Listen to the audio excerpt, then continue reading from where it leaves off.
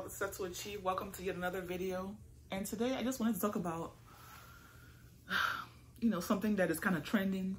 And it's about the 55-year-old man that was laid off from work after 12 years. Okay. All right. And please, if you're new to the channel, go ahead and like, subscribe, share, and leave your comments. Okay. Leave your comments and just let us know about your maybe 9-to-5 situations, and if you have ever been laid off and what was the scenario or the circumstances surrounding it and how long you were there. Okay, so I'm gonna go on to the video. I'm gonna quickly play the video and I'm gonna come back. Who I started out with, the people that I were close with were already laid off before I was laid off. They didn't really move around that much. So the people that seem to, be able to stay at this company and move around, or they know somebody high up. And I didn't. So I knew that I should be leaving that company. I kept complaining to my family for like 5 years, I'm going to get laid off from this place. I'm going to get laid off from this place. I'm going to get laid off from this place, And they were like, oh, no, you're not. No, you're not. I was like, you do not know this company, and I still didn't leave. So now I feel really stupid. And, but when I first got laid off, I thought. All right, yo. So if you were to go into the video, and I'm going to leave a link to that video so you can watch it. But it's very sad because the man had worked in this company for about, I believe it was like 12 years. And he had seen all these different signs and seen a lot of people in the company departments, that were around him or in the company that were laid off. People were laid off all the time.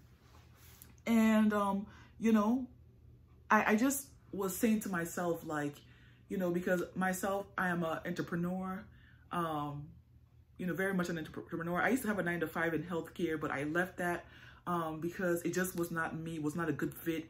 I wasn't happy, and I was very unstable, and it was depressing. Okay. So fast forward to today, I am an entrepreneur, I'm an independent contractor, and I'm actually, moving forward into like other ventures, and, but I will, as, things progress, I would speak on it, but this man saw the writing on the wall, and how many of you are at your workplaces today and you see the writing on the wall? I always preach that people should try to make money outside of their 9-to-5 work. That is important for us to not depend on this 9-to-5s, because this 9-to-5s do not owe us anything. Okay, they can just kick you out anytime. I mean, think about it. Even if you are renting a place, okay, like for example, there used to be a place that, my husband, we're separated now, and we had, there was a place that we were keeping the truck, because we had a trucking business. Well, it was more like his trucking business, because he was the one doing all of that. But there was a place that he was keeping the truck, right? And just like we had maybe a 1 month warning, because we were paying monthly amount. I think it was like $200 to keep the car in their garage, or in the space, like he had a parking space, and then they had like the remote control fence. And it was just all of a sudden, we had maybe a month or so, and they sent us a, basically a notice saying that we had to vacate the place because the owners were selling the place, right? So, and it was like, oh my gosh, we had gotten comfortable. It was almost a year or so that we had the truck there, and it was like, okay, where do we go? So, so I started doing a lot of calling around to places, and things like that, to see, okay, where do we actually park this truck? We had parked it in some places, like in the neighborhood, like in some parking lots that it seemed like it was okay to park, large trucks, or semis. And, it got ticketed like $250, you know, and it was just like, oh my gosh, like, so it's almost, and I used to joke around with him and say that, like, you know, when your truck is homeless, like, you're homeless, you know. But I mean, you know, it's like, eventually we found a place to park it, and it was like in a truck, and it was in a church parking lot, you know. And, you know, that was just like God, you know, and you know, the amount that we paid was a lot less than, you know, the amount, it's like half the amount that we were paying to park the truck at the place, that the former truck garage. But, you know, what I'm saying is that when you are, you know, under somebody else, whether it's renting, whether it's a job, you know, because think about it, with a job, you're only renting a time period, right? You're getting a paycheck. They're asking you, okay, you know, every day from 9 to 5, you do certain responsibilities, you know, and every 2 weeks or so, we will pay you, you know, for those responsibilities that you are supposed to do, whether answering emails, whether, you know, attending to clients, customer service, whatever it is, you know, and everything. But it's like, you are basically fulfilling somebody else's dream, okay? And they're giving you a very tiny cut out of that, okay?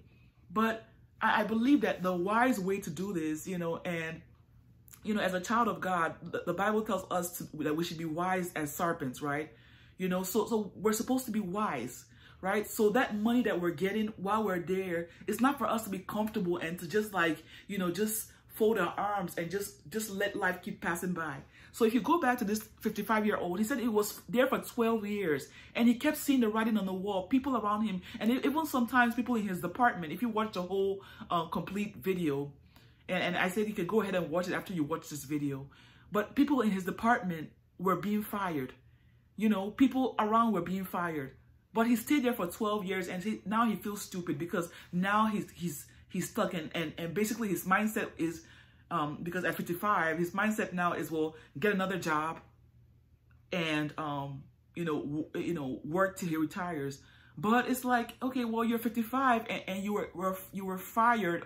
But it's like, you know, I don't think that, because insanity is doing the same thing over and over again and hoping for different results. You know, maybe it might not be easy for him to get another job, you know, or anything. But it's like, would you want to go and get another job knowing that, you know, it's so easy for them to lay you off, you know? So people are actually put out and they're homeless a week or a month after. Okay? So why not start a business? I know everybody's not, you know, business savvy, but it's like you have to start from somewhere, because there is no way, you know, that you're going to keep doing the same thing. That's insanity, right? Keep doing the same thing and hoping and praying for different results. Okay? So I just think that the wise thing to do is to always, even while you have that job, you should practice or try to find a way to make money when you're not at work. So on your weekends, it's not a time to just, you know, lay about, and for some people just, you know, drink and just have a good time, or it's a weekend, right? TGIF. No, it's a time to be strategizing, you know, and working on your side hustle, your side business, right? So that when your job does lay you off, which they will, it's a guarantee, you have something to hold on to, right? So when that job lays you off, which they will, you're not stuck, right? You're not completely dry, right? Left high and dry, right? You have something to fall back on, right? You have passive income. You have cash flow, right? That is a dream. Because if you're dependent on that paycheck to pay your mortgage, to take care of your kids, to feed you, to pay for your car note, right? And then you lose that job. I mean, for a lot of people, it's back to -0. I mean, it's back to -100, -1,000. Some people are completely, you know, wiped out in debt. They're completely, it's like back to square zero, right? It's not even square one, right? So, you know, I think it's important when, you know, we are hearing these things, you know, to actually, well, some people are just programmed, you know, and they're just programmed to just get that 9 to 5 and just work that 9 to 5. But it's like I had a client. She's no longer my client. But she once told me, you know, that because I think she's like one of like the bosses in her place of work that she's been in for like 5-6 years. And she told me that, like, you know, there was a time that like they were kind of like, you know, her bosses, her upper management were kind of acting funny, you know, sending, you know, emails about like her or just doing some underhand stuff, you know, and it made her fearful that she would lose her job. And she was telling me that she hasn't had asthma since she was a child, but the asthma and the panic attacks started coming on. Because why? Her mortgage is being paid by her job. Okay? Her car note is being funded by her job. So if she, think about it, if you paid your mortgage for all these years and you lose that job and cannot make certain payments, even if, okay, the mortgage is 30 years and you paid for maybe 25, 15 years, you know, consistently, and you lost that job and couldn't pay for a year, wouldn't your house be foreclosed on? So all that money that you have paid into that house will be down the drain, right? Because you're depending on a paycheck to support yourself and your family, to feed you, to pay that mortgage, right? So you all will be back to square one. You all are going to be homeless, right? Because the bank, because that house is not yours, right? You don't own that house. You own a loan, right? And when you're not able to pay that loan anymore, guess what? The lender, which is a bank, is going to come back and take their property, right? So when you're funding your life by that 9 to 5, okay? So somebody else is controlling how you fund your life, then they can take it back very easily. You know, it's been said that whoever is feeding you has the right to stop feeding you, right? It's the same thing, all right? So we have to be smart about how we live our lives, okay? In this economy, in this current time, we can, you know, it's no longer a luxury, or it's no longer, you know, to say like, oh, okay, you know what, you know, you can just have that job, and it's no longer just something that you can, you know, just do and just stay stuck on, right? It's no longer an option to have a side business or a side hustle, right? It's now something that has to be done, right? It's something that has to be done because we're seeing the writing on the wall. Tesla fired 10% of its workforce, okay? And somebody that worked there was crying, saying, don't they know that we have bills? Don't they know? Didn't they know that we have, you know, family? Didn't they know? But the thing was, when you were working there for the past 5 years, didn't you know that you can potentially be fired? Didn't you know that you could potentially be laid off? Okay? Didn't you know that it was just a matter of time? You know, what were you doing? How were you strategizing besides putting some money, you know, away in a savings account? What were you doing to create that cash flow? What were you working on? What were you, because it's like insanity is doing the same thing over and over again and hoping for different results. What were you doing? What were you working towards? Or you were hoping that the job will be there forever, right? So it's time that we wake up, right? It's time that we wake up, okay? It's bad enough that we go down, but it's worse when we take our children down with us. Our families, our spouses down with us, right? Because of bad planning, right? Not having foresight, insight, not taking heed to what is happening around us. The 55-year-old man said that he felt stupid, right? He kept seeing the warnings, but he kept ignoring it. God was showing him, right, that this job is not loyal. They're firing people left and right. And he stayed there for 12 years because he was in his comfort zone. How many of you are in your comfort zone? You're comfortable, right? For a lot of you, your comfort zone is your downfall. You're too comfortable. Okay? Stop being so comfortable with a paycheck and just understand that this is temporary.